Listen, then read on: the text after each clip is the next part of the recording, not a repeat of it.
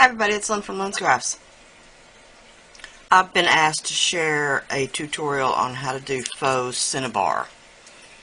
And there are several colors of cinnabar. Cinnabar is a color that comes from nature that's used in lacquerware in lots of Japanese designs. So I've got some Primo, if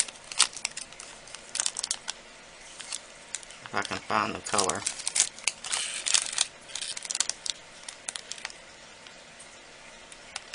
And I cannot read it. It's too faded off, but it's like a pomegranate kind of red, although that's not what it's called.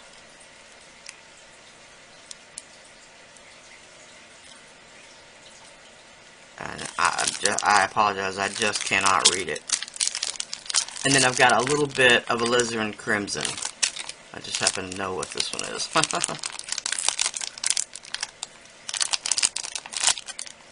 I wish they would make it easier to read on the package what the color is.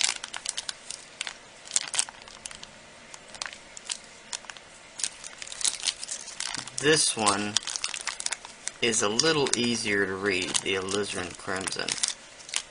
On this one, the type is even smaller,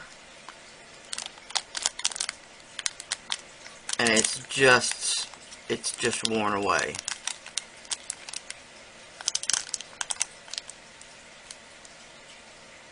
Nope, just can't read it. Alright, so for the one, I've just pulled out a couple of my polymerclay molds. And these molds work best if you put a little bit of Pearl-Ex powder or baby powder or whatever powder you're using as a release agent. So for the lighter cinnabar, which is usually carved and has some sharp detail, I'm going to mold it into the heart. And then for the other, which is the same, it's the same product, it's just from handling it becomes darker and darker. So I'm going to do the Buddha face mold.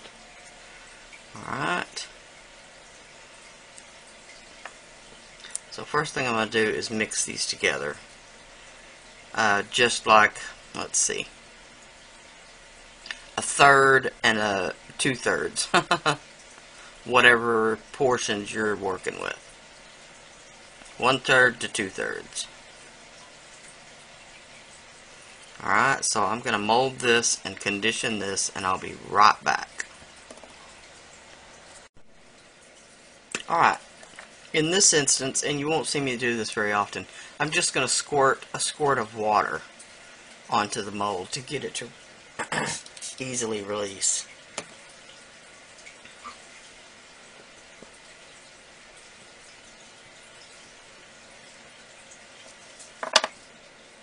Because I don't want the sparkle from the Pearl-Ex powder to show up on the finished piece. Alright, so I'm just going to get this out to a sort of general shape.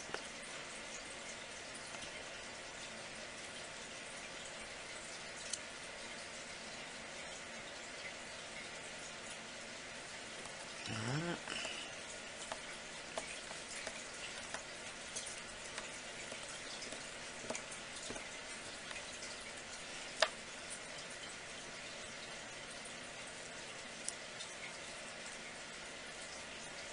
And I'm telling y'all, if y'all could see the state of my desk right now, I have so many projects going on at one time. It's a bit ridiculous.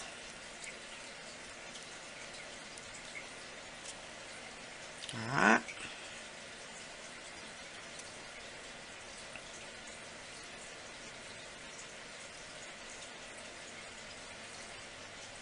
Just going to gently coax this back out of the mold.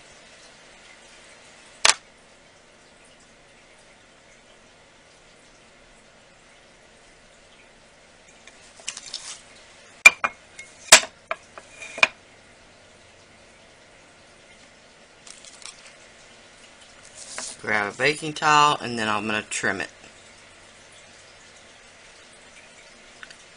Now, this would represent a piece of carved cinnabar.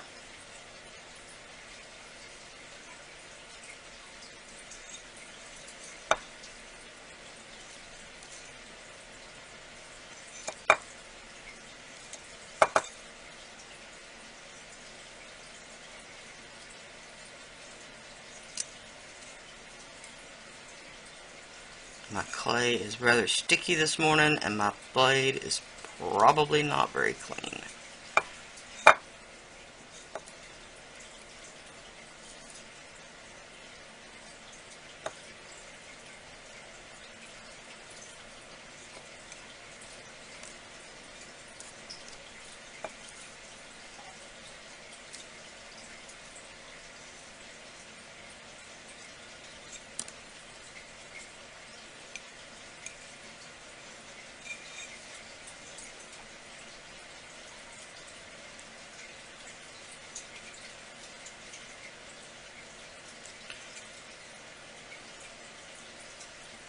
Which is kind of weird because it's a relatively new blade.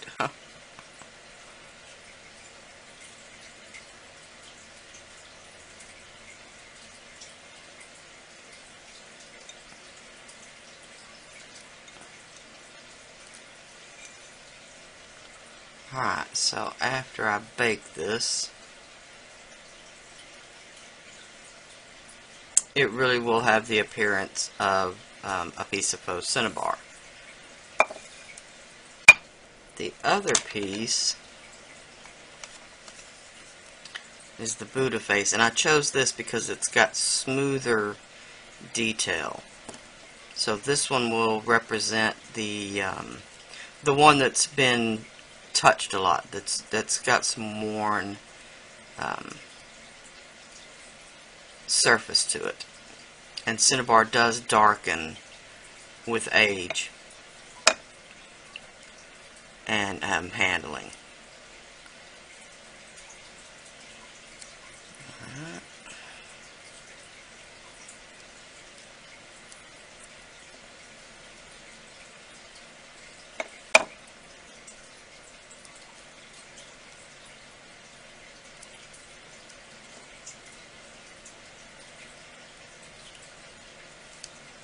This one I didn't squirt with water.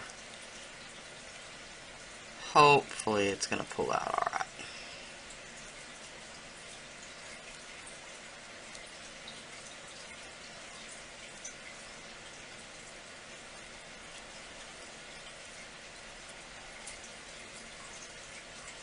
It could stand to be backfilled just a bit, but I'm just going to go with what we've got.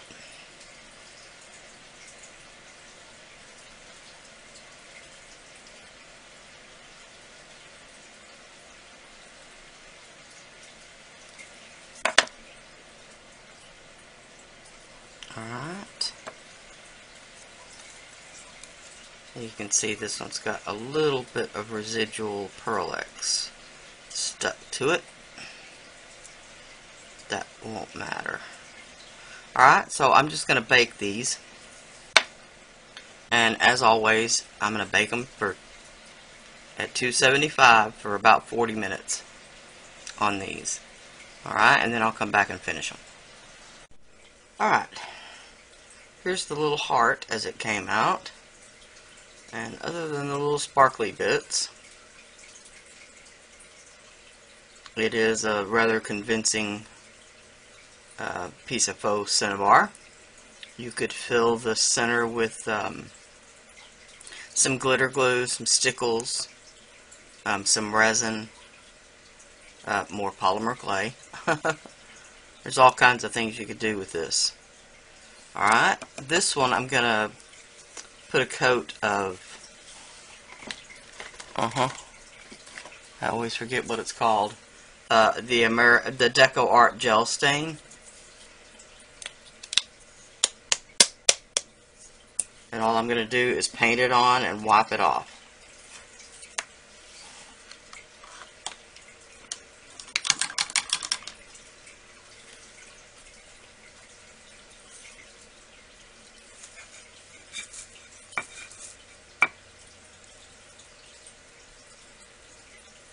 Just going to paint it on, cover the whole thing.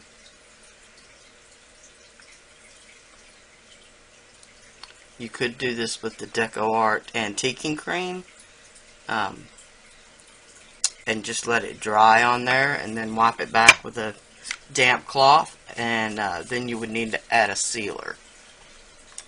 This Deco Art Gel Stain is a little more permanent.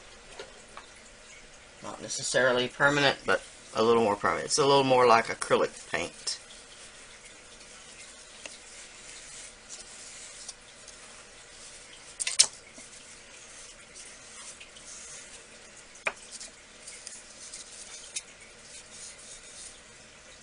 This is just a cloth napkin that came from a yard sale.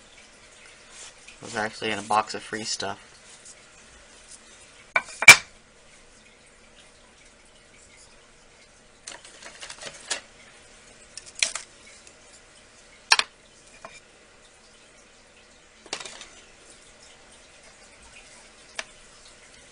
Alright, and as you can see, that's another rather convincing look at a faux cinnabar. So there's two techniques to a faux cinnabar with using just two colors of polymer clay. This one, I believe it's the pomegranate. I did go and check on the Sculpey website, and it's either the pomegranate or it's an old color that's been discontinued, but I couldn't find that either. So, and then this is the alizarin crimson mixed with the pomegranate. A third of the alizarin crimson and then 2/3 of the pomegranate. Alright, so that's all I've got for you today. I shall holler at y'all later. Bye now.